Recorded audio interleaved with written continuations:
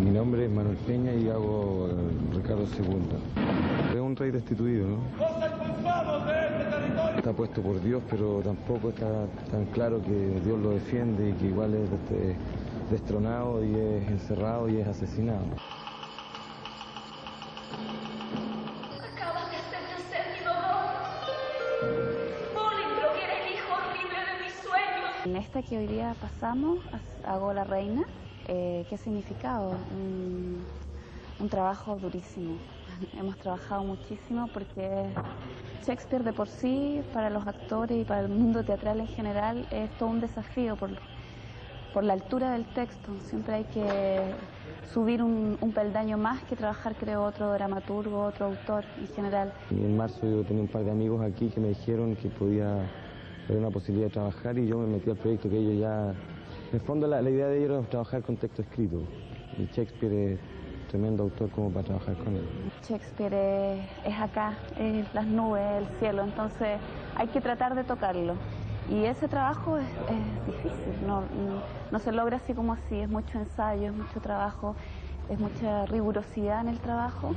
El método de trabajo que aquí se ocupa, que es uno de los métodos más bonitos con los cuales yo he trabajado, más justo, más noble, más honesto.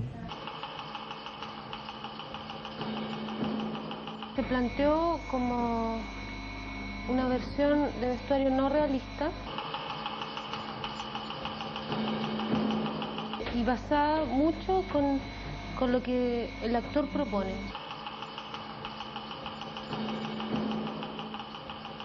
Ha sido muy difícil el trabajo, porque William Shakespeare pone la barra de la exigencia y del rigor muy, muy alto.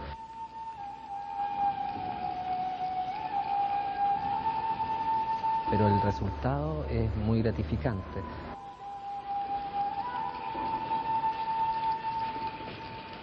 Se trata de encarnar esos personajes que propone William Shakespeare literaria y dramatúrgicamente y luego de ir a buscarlos a sus tumbas de piedra donde ellos están, donde existieron algunos, otros no, y de completar mediante la emoción, que para mí es el trabajo básico del actor, la poesía que el autor propone, es decir, ser poetas del gesto, ¿no? Del movimiento, poetas del cuerpo. Yo diría que los actores en ese sentido son como exploradores del alma, ellos hacen una radiografía de emociones.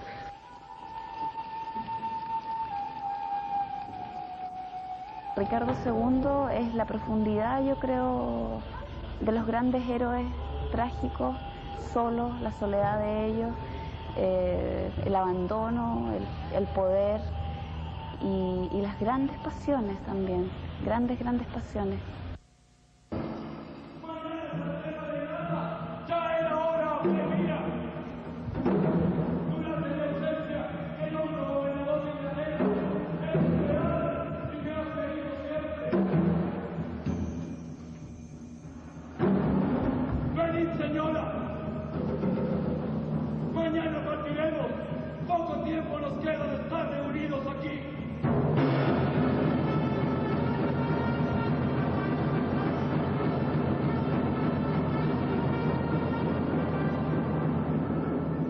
Un rey que sale de la guerra de Irlanda y a la vuelta ya no es más rey. Entonces esa es la tragedia. Se da cuenta de que la gente que estaba a su lado ya no está, que todos los hombres que lo seguían ya no lo siguen. No hemos tratado de acercarlo a la chilenidad, por así decirlo, sino que hemos conservado y tratado de acercarnos a lo que es lo inglés. Parte la obra con un juicio en el cual el rey Ricardo II debe resolver una querella entre dos combatientes, Bolingbroke, que es su primo, y Tomás Mowbray. Pero un poco como está el argumento, la sorpresa. Y frente a este juicio él decide desterrar, para evitar una guerra civil decide desterrar a estos dos combatientes. Y eso ocasiona una serie de problemas dentro de su reinado. Finalmente Bolingbroke vuelve y va a reclamar sus derechos, sus tierras y también la sucesión al trono. Y Ricardo II va a destronarse, va a ser destronado y va a destronarse él mismo.